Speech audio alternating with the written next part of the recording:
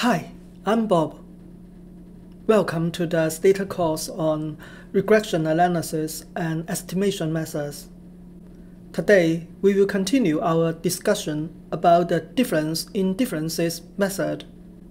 The difference in differences design is a powerful identification strategy for causal effects analysis. It can alleviate the omitted variable bias and help us find the causal effects of the treatment on the outcome variable. It depends on a crucial assumption, the parallel trends assumption. It states that the treatment group and the control group are similar in every aspect, except that the control group did not receive the treatment.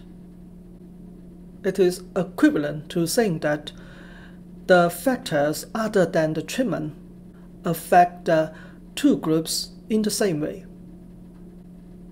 In other words, the outcome variables of the treatment group and the control group have the same trend if neither of them experiences the intervention.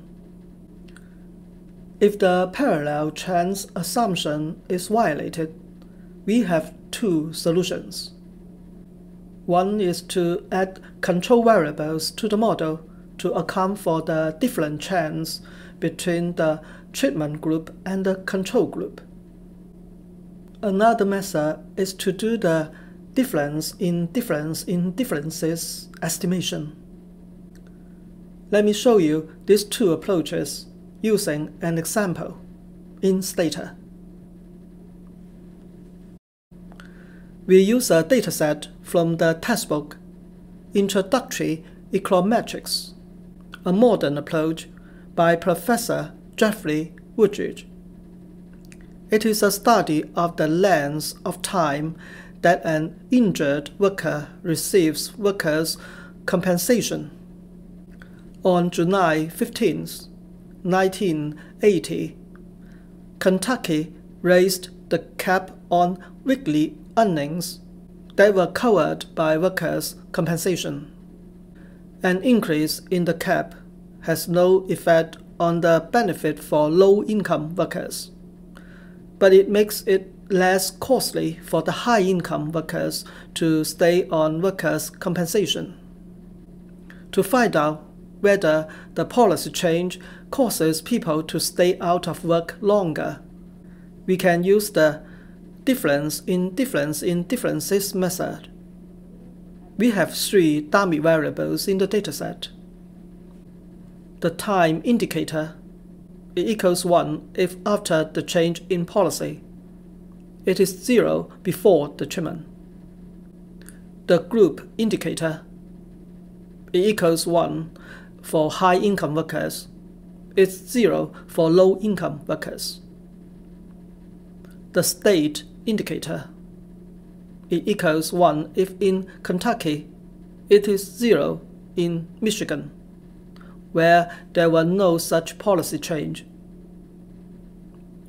The treatment group is the high-income workers, and the control group is the low-income workers. The graph interpretation of the difference in difference method is as follows. We observe the outcome change of the treatment group, the high-income workers, is theta.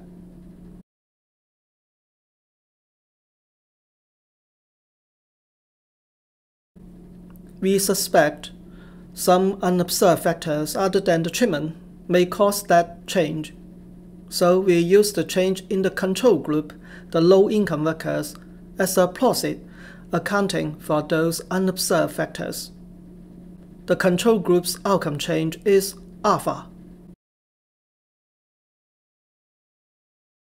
We need to take away alpha to find the pure effect of the treatment, beta.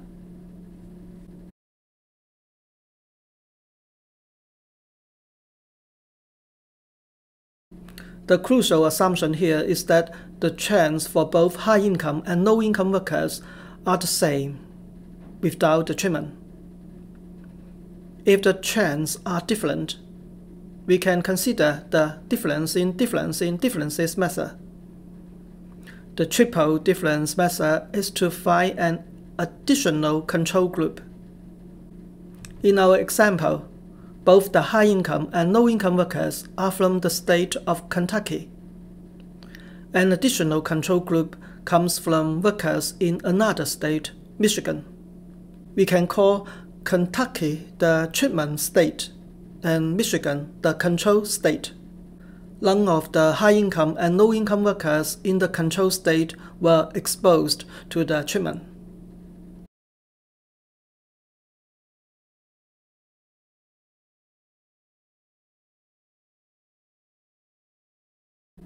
Suppose the outcome change is gamma for group 1, the high-income workers, and the change is pi for group 2, the low-income workers in Michigan.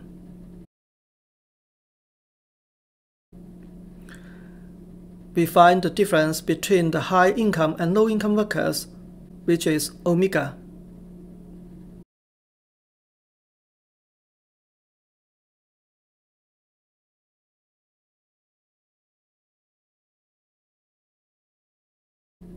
We use omega to represent the difference in the trends for Kentucky's high-income and low-income workers.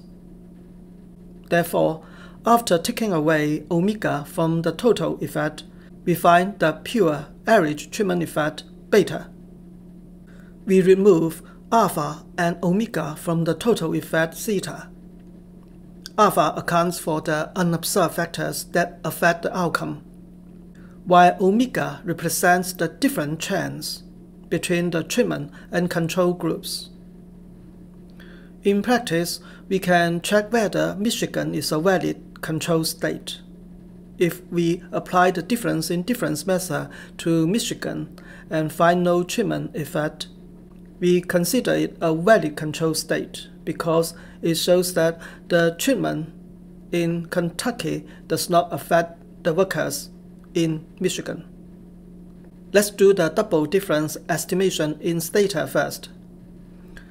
As shown in the last video, the coefficient on the interaction term between the treatment group indicator and the time indicator is the pure treatment effect of the policy on the outcome, as long as the parallel trend assumption holds.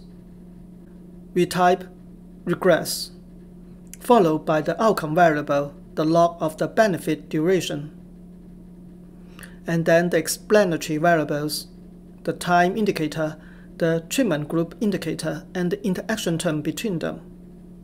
We employ double hashtags to include the level and interaction terms. Both the treatment and control groups are workers from Kentucky, so we use the if condition. The estimated coefficient on the interaction term is the average treatment effect. It is 0.19, which implies that the average duration of workers' compensation increases by about 19% due to the policy. The estimate is statistically significant at the 1% level. If the parallel trends assumption is not likely to hold, we consider two solutions. We can add control variables to the model to control for the factors that could lead to the trend difference. In this example, we add gender, marital status, age, industry, and type of injury to the model.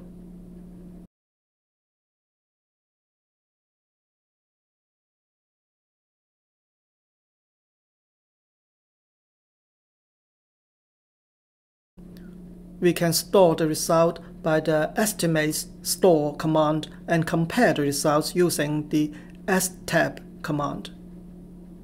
We find that the estimate of the interaction term becomes slightly larger after controlling for those variables from 0.19 to 0.22. The effect is still statistically significant at the 1% level. Another solution is the triple difference method.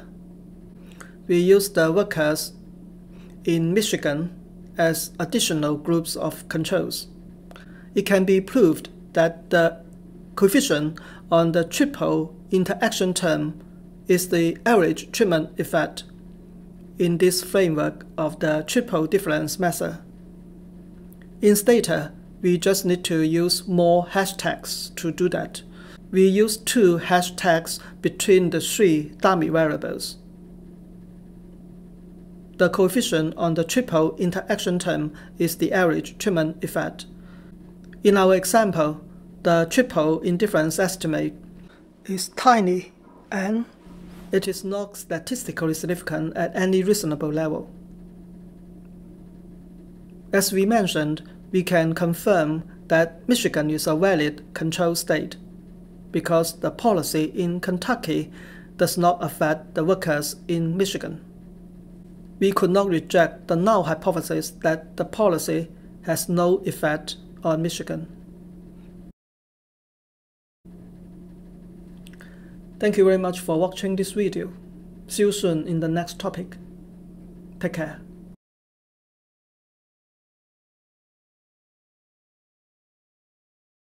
Thank you for watching this video and subscribing to my YouTube channel. See you next time.